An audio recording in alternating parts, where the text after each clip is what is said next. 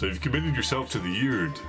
365 days of straight, grueling beard growth, with no shaving or major trimming allowed. But you're wondering to yourself, am I allowed to do any slight trimming anywhere? If so, where in the beard am I allowed to do that? And secondly, am I, Kaz the Urban Hussar, going to trim my own beard in my own yard? Both of these questions will be answered in this video, so stay tuned. Hey brothers, it is your shield brother Kaz coming at you once again, founder of the Urban Hussar and the Facebook community Beards, Barbells and Banner. You've come into my halls once again, and I just want to let you know this channel is all about improving your mind and your style at the same time, synchronistically if you will. So if you want to, grow with me, please press that subscribe button and the notification bell. I would love you for that. Anyway, so I will start with the second question, and that is whether I, Kaz, will be shaving my beard, or sorry, doing a slight trim on my beard around the 6 to 8 month mark. Right, that's been a question coming up quite recently. And actually I put up a poll in my community tab, and I was like, should I do it? Should I do a free-form yard, or should I just let her grow all the way through? About 70% of you said that you would like to see me do a free-form yard, not touch it whatsoever, which is kind of what I wanted to do anyway.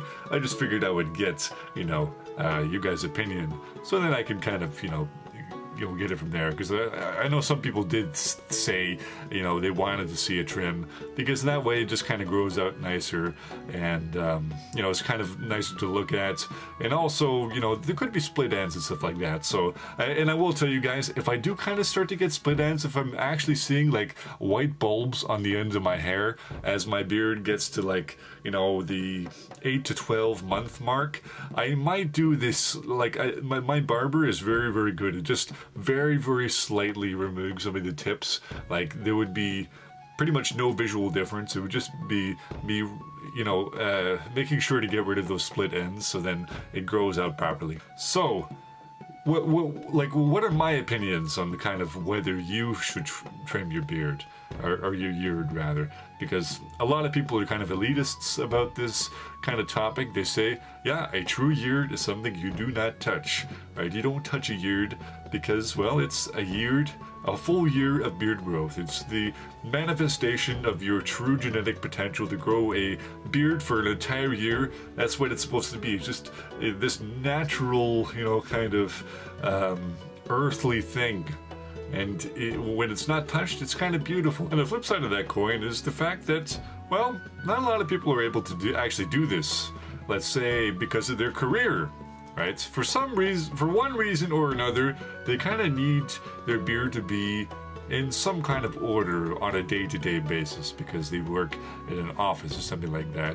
And perhaps they have a beard policy in their establishment that says, they have to, at least look a little groomed, and they could probably be written up or whatever if they don't follow those guidelines. But I guess the counter argument to that, the other side of that coin is, well, if you were in that situation, then why are you doing the yard at all? So I think those are all good points. Let me kind of give you my summary here. So I think it's really, really important to first assess why you're doing a yard, and then also assess the situation that you are in, right? Let's take a look at my situation, first off, right? So, me personally, I'm kind of doing it, well, for a two-pronged reason. Let's put it that way. First off, I kind of want to test the will of my mind, because it's incredibly hard to grow a thing on your face that doesn't listen to you for 12 months. Like, I guess the best analogy would be like just hanging out with someone that you kind of have like mixed feelings about. Sometimes you like them, and sometimes they annoy the heck out of you. And having that person around constantly for 12 months, I think that's the best analogy, right? And for a lot of people, that's really, really, it's kind of a test of strength. So that's mostly why I'm doing it. And also, I want a longer beard. I've never had a beard longer than 4.5-ish inches. So I think it'd be really, really cool to have like a 6-inch beard, right? And if we split those two in half, you can kind of assess which side of that, let's call it a spectrum, right? So on one side, you want a long beard, and on the other side of the spectrum, you want the self-improvements, whatever benefits on the other side. So personally, I tend to kind of gravitate towards more the self-improvement side, right? I want to test the will of my mind, and my situation, which I'm now assessing, is that I'm documenting it on YouTube.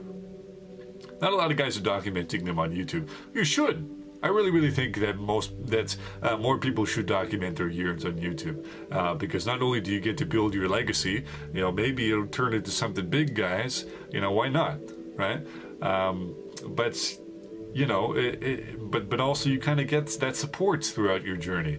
People will be commenting, "Hey, dude, good job," or they'll give you constructive criticism. It can hurt sometimes, but you got to take it, right? So I think that's why more people should. But if you're not, guys, if you're not documenting it on YouTube and you're just over more to the side of the spectrum where you just want a longer beard, then probably mentally you could probably still get a very slight trim and still be okay with it. Like in your mind, you're like, yeah, I'm still doing a beard. Whereas if you're more to my side of the spectrum, if I got a trim, I think mentally I would be like, I kind of feel like I failed. And also, most people in my comment section would be like, yeah, you failed, man. On a mechanistic level, I don't actually agree. I don't think that, if you trim your beard on a year, you fail. You're done.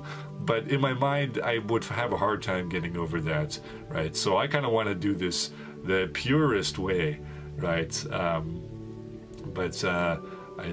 know a lot of people just want a bigger beard, and if that's you just want a bigger beard, and you've been kind of in a stage like I've been in the past where you want a big beard, but then every time you get to like 4.5 inches, you just shave it off. But then by setting that big goal of 12 months, you're kind of allowing for like a pretty much inevitable result that by the end of it you will have a long beard, and because you're forcing that goal upon yourself and you can't trim it, right? So by the end of that, so long as your mind is there, you can pretty much grow the longest beard you possibly can by the end of it.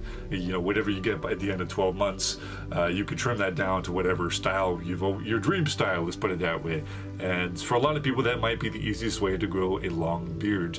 Whereas some people rather just get little trims along the way. I see no problem with that whatsoever, especially if it's going to keep you adhered to the year. But my recommendations would be, don't do more than 2 trims. I think 3 is a little much. And make sure you find a barber that's not going to take too much length off, right? Because if you take too much length off, then the result might be a 9-month beard instead of a 12-month beard. Right? And that's just unfortunate. It kind of defeats the whole purpose, right? Ideally, you wouldn't cut, you wouldn't trim anything off the bottom, right? I guess you could probably kind of round off the edges just a little bit, right? If I could mentally get over the trimming, that's probably what I would do. I get the edges slightly rounded, and then I get some of this cleaned up, because watch what happens when I comb it all this way. Right? I'd probably take in all of that like that, right? So I think the corners you could probably definitely clean up if you just want a long beard that's going to look good. Don't touch anything here. Don't touch the mustache. I wouldn't touch the mustache. You can if you want to, but I think that would really defeat the purpose. Corners, and of course, clean up. Everyone that's doing a year should clean up their cheek line and should clean up their neckline. Although I think the exception is once you get to around 3.5 to 4 inches of beard growth. Well, for example, I stopped shaving my neckline, as you can see, and that kind of gives it a fuller appearance. Like once it gets to the point where you have to physically lift up your beard to get to your cheek, to get to your neckline, I think it's fair to say you don't have to trim your neckline anymore, and that extra kind of mass is going to allow for the beard to kind of be longer and appear fuller, because it's not going to look as you know, translucent or transparent rather, or yeah, translucent rather. So yeah, guys, hopefully you guys enjoyed that. Please press like, share, subscribe, and if you want to document your year, please document it on our group Beards, Barbells, and Banner, and I hope you have a wonderful night.